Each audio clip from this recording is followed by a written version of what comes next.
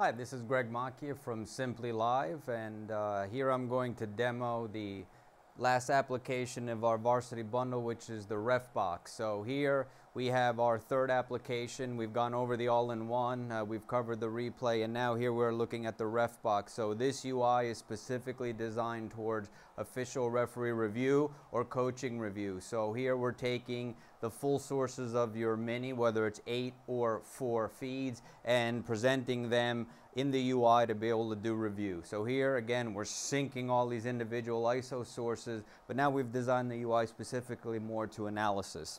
So here if we go to the UI, we're working with the RefBox 8. We're showing the 8 boxes here. Unfortunately, for the sake of this demo, I don't have the additional 2 sources, but if we had the full 8 sources, you would be able to see the full 8 sources in your UI here. So you see my individual sources, and I have my big blue box here which I can use for control. So if something happens, the concept is the same. I've got all of my sources, they're all in sync, and I can go back and review them individually. So, you know, if I want to look here, maybe where the foot was for the shot, I can look in any of these views. For example, you know, I can pinch and zoom inside of any of these, you know, and look, and I can decide, okay, from this full view, maybe, okay, I see that these 4 are good. I can select those, double tap. Now you see I've switched to a 4-look view. Same idea, you know, I can control them here and look at them. I can go frame by frame or roll them at a specific speed and back up, and again within any of these sources I'm able to pinch and zoom. Maybe I decide I want to look at these 2, so I can go from the full 8 to the 4 to 2, again within any of these, pinching, zooming,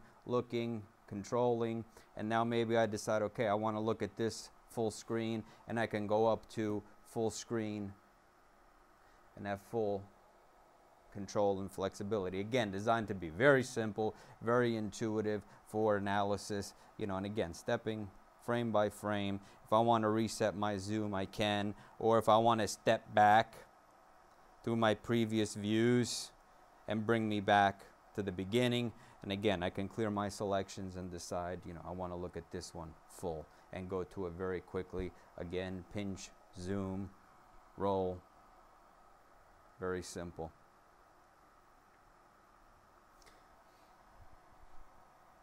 So if anything happens and I want to keep it, if an action takes place, I can simply, you know, select cues, or I can make clips. So if an incident happened and I want to be able to catalog it, I can go to clips and mark it in, go to the end of when an action might be, or use my little jaw control here, mark it out, and I can save it.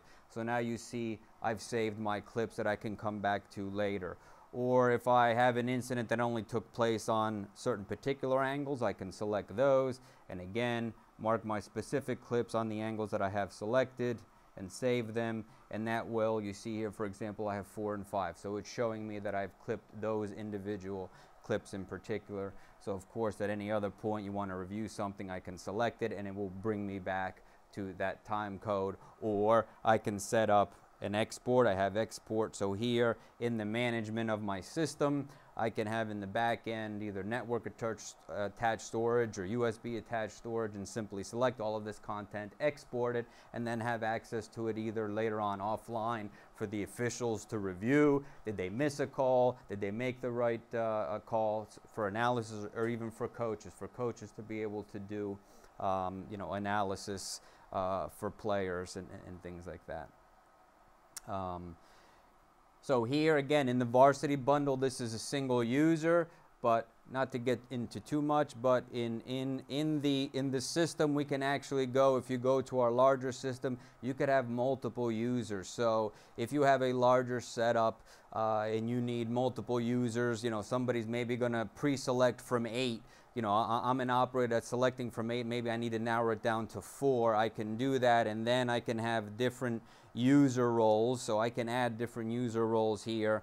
to be a master and a slave, for example, or a master and sync. And simply what that means is, you know, I may pre-select down and select 4 angles that then I pass on to another operator who might be the referee, and keep it very streamlined and simple for them to be able to do their analysis. So again, simple, single user, or we can scale this to be multiple users in larger setups, larger workflows to be able to do, for example, a centralized. I've got multiple games going on, coming back to a centralized review setup, and be able to be very flexible in what we're doing.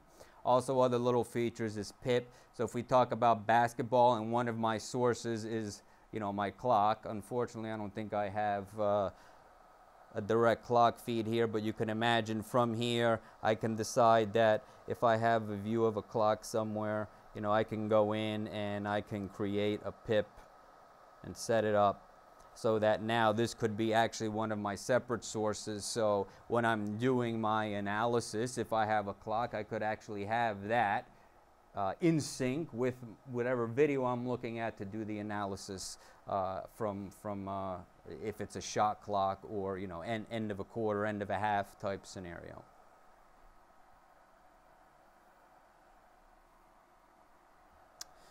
So again, the varsity bundles here, we allow you to have up to 8, or, you know, if you have the Ref4, it would be, you know, it would be starting out with the 4 angles.